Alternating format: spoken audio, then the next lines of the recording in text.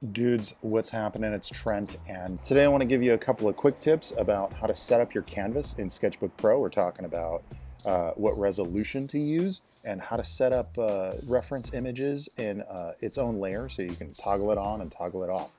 So this should be your standard setup. The first thing that you want to do is, of course, you can go in and edit the existing canvas by going to image size and just changing it. Now there's a difference between doing image size and canvas size. If I do image size, it changes the size of everything that I've already drawn.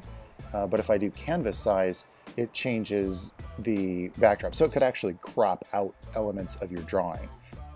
Now this should be roughly your default resolution, 3360 by 2000. If it's not, this is a good range to work in. This is about what I usually do my paintings in. Although you can start at a smaller resolution and then scale it up if you want. I'm going to give you a quick example of how the canvas scaling works. Let's say that I have I'm just going to do a doodle here, a dot, and then we're going to zoom out a little bit so you can see it. So let's say that I've already painted that, and then I go to adjust my canvas and I make it, let's say I use the starting point of the corner, which will be up here, and I do a percentage of 50%. Width. See how it cut my canvas, it cut the image. However, there's a difference here between doing a canvas size and an image size. Let's say that I do the same thing with the image size, and I cut this down to 50%. What's going to happen? It just makes the whole image a smaller resolution. So now if we look at our image size, you'll notice that my pixels have been completely cut in half. And so that should communicate a little bit of how that works. Now you can also adjust the keep proportions, which allows you to, if you wanted to skew it, let's really quick do that. Let's undo our resize, and then we'll go to image size, and then we'll unclick the keep proportions and go to percentage, 50% width. It'll squeeze it vertically. So now my pixel width of my entire document and all the image within that gets squeezed. So that covers the basic canvas setup, but now let's say that we want to add in some reference imagery. Currently I'm doing a Cloud Strife redesign, so I have a folder of various reference images. Now you'd probably want to find these off of Google or somewhere and add them into a folder, and then you can go over here to this button right here, which is the Add Image button. That opens up a folder. Navigate to your folder with your reference imagery, pull that up.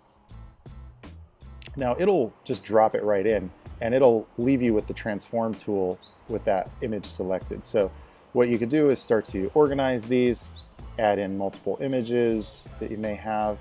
That one's kind of huge. Line them up next to each other nicely, and let's do one more.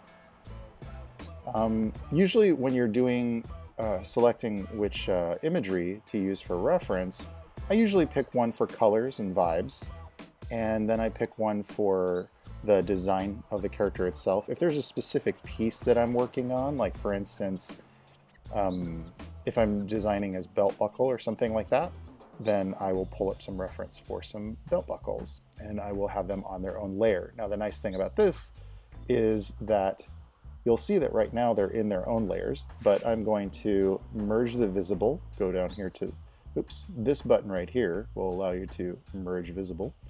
And they are now on a singular layer that I can switch on, switch off, or drop the opacity if I wanted to. For instance, something that a lot of concept artists do is they'll have the geometry and then they'll trace over that geometry on a new layer above it. So when I turn that off, that's still there. This is really helpful if you're using photographs of a model, or if you're painting over a skin of something. Very handy tool to have. Also great for animation. This is going to be awful. Anyway, so that about that about summarizes the basics of layer management, setting up your canvas, and selecting some reference imagery. From this, you have all the information you need to design the character as you've seen him previously, and you could color pick if you wanted to using the Alt key, of course. And this is kind of how I get started with every painting that I do. I try to not pick more than 3 images, because otherwise your brain becomes overwhelmed with too much information going on and you become a little bit scattered. Just pull what you need for that little piece. For, you know, when you're starting out, you want 3 images that set up the color tone and get the character design down and communicate the primary information that you need to start your design process.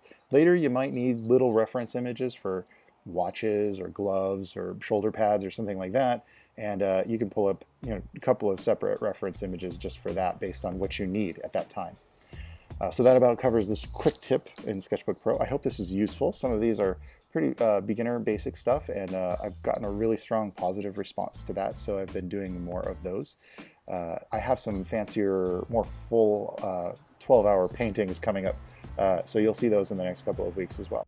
If you feel like this is really helpful and you'd like a lot more of my tips, I have entire box sets of tutorials that'll teach you some fundamentals of drawing and give you a lot of tips on how to get going, a lot of the mindset, philosophy, and a lot of the technical knowledge that you would need to improve your drawing skills in my box set of tutorials, which you can find a link to in the text field below the video.